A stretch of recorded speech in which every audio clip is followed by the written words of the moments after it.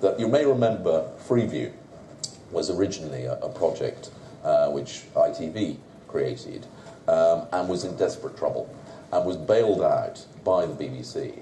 And Greg Dyke was quite open that the condition of bailing out Freeview was that the set-top boxes should not have conditional access systems in them. And that was because the BBC knew that if every household in the country had a conditional access system in their set-top box, it made it very easy to move over to a subscription basis for paying for the BBC. And that is going to be one of the requirements. If you want to have subscription, if you want to have voluntary, you've got to have an ability to prevent people watching material for which they haven't paid. So it will take time, but I think more and more the argument is swinging towards that, and it might be that it won't be in this licence fee settlement.